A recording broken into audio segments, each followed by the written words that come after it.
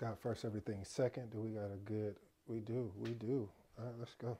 Countdown. Five, four, three, two, one.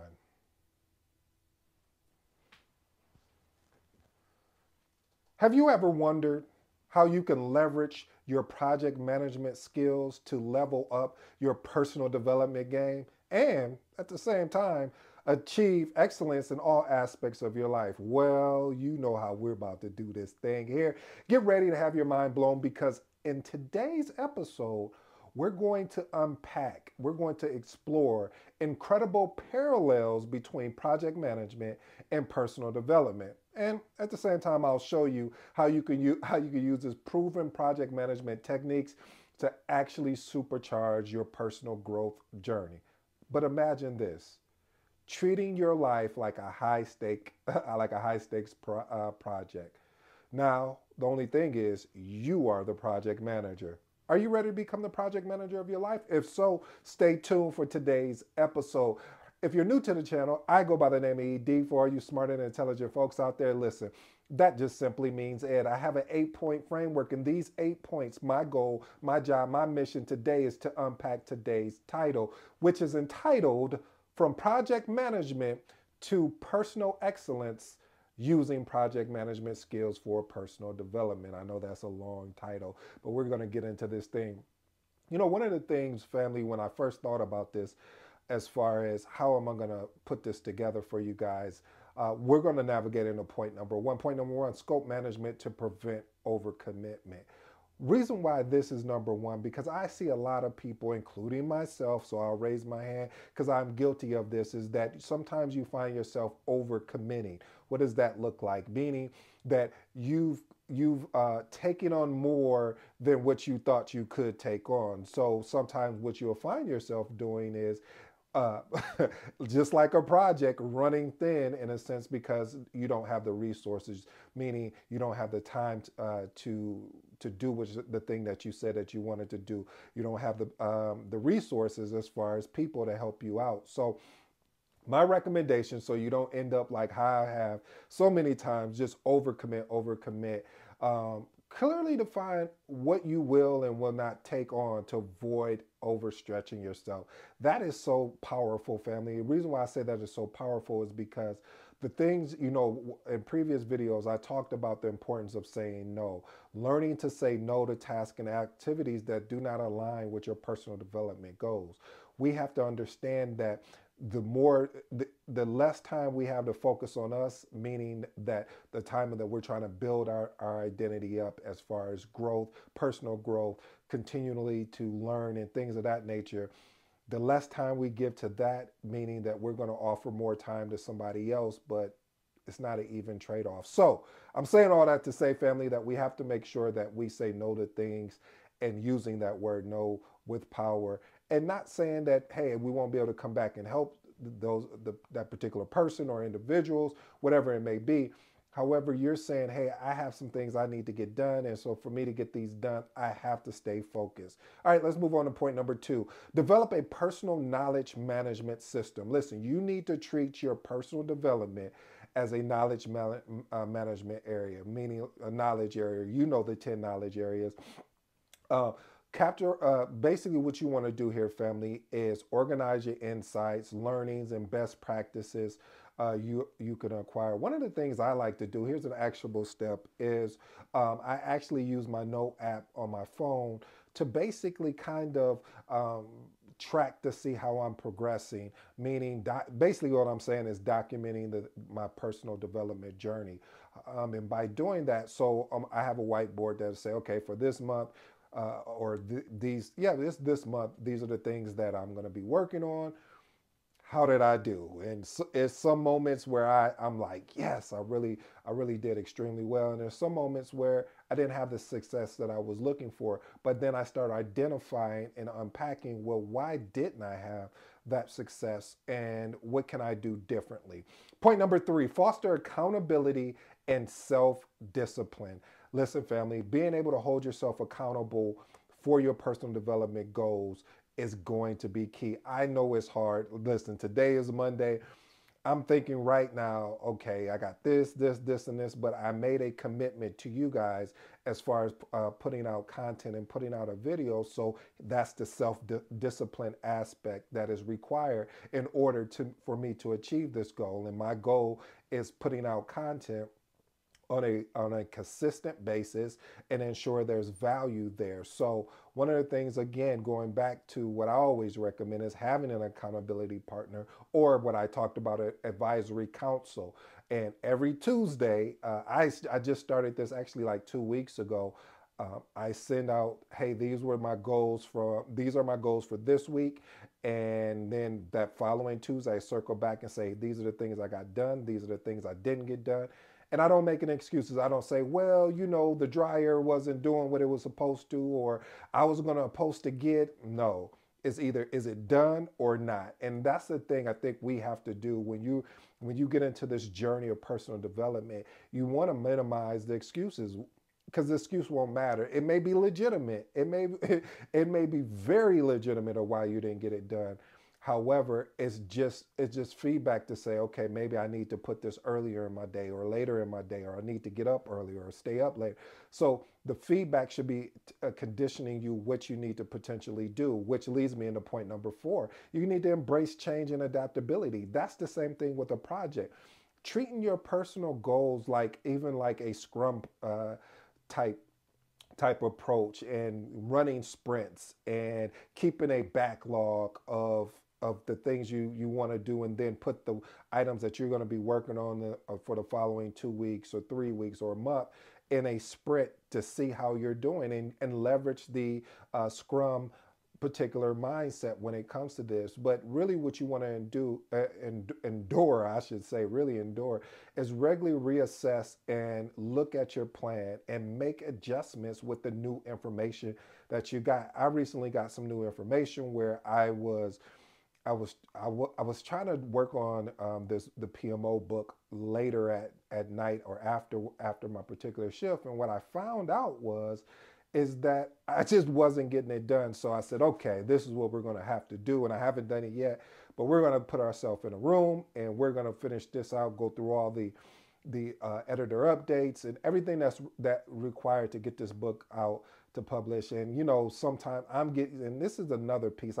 This wasn't even on today's episode, but again, it goes back to getting in your own way. Sometimes we can search for that perfection, or we can search for that, oh, we don't want nothing to go wrong with this. And listen, that's when nothing gets out. So my goal for this year, I know it's a bold goal, but I want to have 20 books published this year. And with that being the case, I need to move faster in getting these books out. So I say all that to say, listen, you want to cultivate a flexible, resilient mindset, and viewing change as an opportunity to, watch this, family, learn, grow, and improve. Let's move on to point number 5. I wasn't going to go anywhere. Message without talking about practice effective communication. And I'm not just talking about just to other people, but to yourself. What does that look like? How do you write down something that is transparent as far as with regards to the strategies that you're going to equip yourself with of achieving your personal development goal? What does the progress look like? What does the achievement looks like? I mean, listen, family, put together a communication management plan that outlines what you will share during your personal journey. One of the things that I did along the way is frequency. So I just shared with you previously that I had 2 days, every Tuesday, I said 2 days, every Tuesday, I give an update to my accountability partners of where I'm at. And these are people that I selected that because we're always holding each other accountable. I said I wanted to put a paper trail, as we talk about here, documentation beats conversation. So I want to see, am I really showing up to the commitment that I made, or am I just sounding interested? And I can take us down a whole rabbit hole when it comes to the commitment versus interest. But listen, family, you want to ensure that you are using the proper communication channels. I always recommend every project coordinator, project manager, project program, anybody in this thing that I love, that you love, called project management, should be wanting to do content, whether it's writing or whether it's being in front of a camera, because it's going to help you as you continue to grow in your profession in project management. All right, point number 6. You know I can't leave nowhere without this. Continuously to learn. Listen, we know about the growth mindset. It's going to be imperative. No, no, no. It's going to be very important that you develop this growth mindset along in your journey, because there's going to be things that you're going to look at. You're going to say, how, how did this even happen? And so instead of getting caught up in the emotions of how this even happened, let's start putting together a plan in place to address the things that should have went the way that you hoped it to go. Now you got a chance. What I love about this is to course correct. What is course correct? Well, hey, I was going down this course and now I got to course correct because now I got to pivot and go down this direction. That's why, again, in project management, what we talked about being adaptable with change, because change is something that's going to happen regardless. So stay curious and open, and keep a open mindset when it comes to new ideas, perspective, as well as approaches, so you can, that will allow you to enhance your personal development. Point number 7, monitor and track. Listen, it doesn't mean anything if you don't monitor and track your progress. If you're just constantly putting up goals, but you're not tracking to see how you're performing, it won't mean anything, because then you'll keep resetting the date. How you know this? Because I've done it. And I'm just being upfront with you, family. So having an ability to track what you're supposed to do and holding yourself accountable. Find your accountability partner. Find you somebody that will hold you accountable. But I want to be clear here. When you get that accountability partner, don't misuse them. Use them, but don't misuse them. What is the difference between misusing and using? Misusing is that if you're expecting that this person does something for you, meaning that they do give you hold you accountable. No, no, no, no, no, no. You should be sending out your information before they even get a message out to you, because you've made the commitment. This is for you.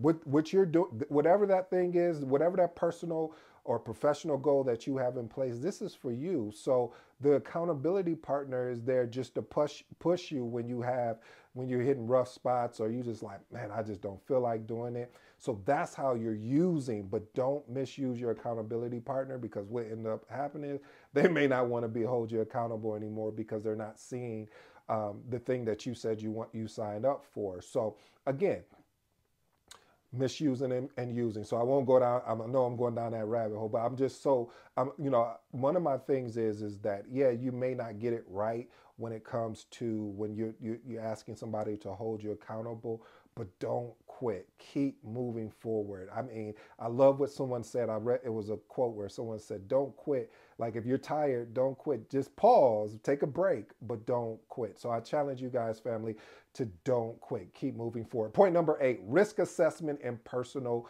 decisions. You see, I didn't say personal choices. I said personal decision. Listen, identify potential risk in your personal plans and develop strategies to mitigate them, just like an actual risk register. Being able to identify what the risk is and create a mitigation plan to address it. That's the same thing you need to do about your personal development goals. These are goals that you said you wanted. These are things that you said you wanted to do, so it can help you be more than what you was yesterday. So if that's the case, how are you blocking this? Blocking the time, meaning how are you ensuring that you're able to get a chance to work on these goals? Put your phone in do not disturb. I'm telling you, that's my new go-to. I know it's funny because people laugh at me like, man, I was trying to call you and it went straight to voicemail. I was like, yeah, I was working on something and I didn't want to get distracted. And a lot of times it's not even about the phone call. It's the notification, and you click on one and next thing you know, you don't watch 2 hours of YouTube and you're like, man, why? Okay, I'm a fan of YouTube, but man, I really needed to get this book done, or I really needed to build out this schedule for the things I need to do because I'm studying for a particular test. All right, here's your bonus, family. Manage your personal stakeholder engagement. Listen, you want to apply project management principles such as stakeholder analysis, communication, relationship management to effectively engage and collaborate with your personal stakeholders. Listen, there's personal stakeholders that may be attached to your goal. Like I talked about before, an accountability partner. Maybe you have an advisory council that I've shared with you before. Advisory council, that's something that I just put together where I have particular mentors and or friends that holding me accountable for the things that I said I want out of life, which is going to be huge. Why I say it's going to be huge is because they will say, hey, why are you working on that shiny object thing that you just seen? I thought you were supposed to be getting this book out. I thought you were supposed to be getting this course out. I thought so.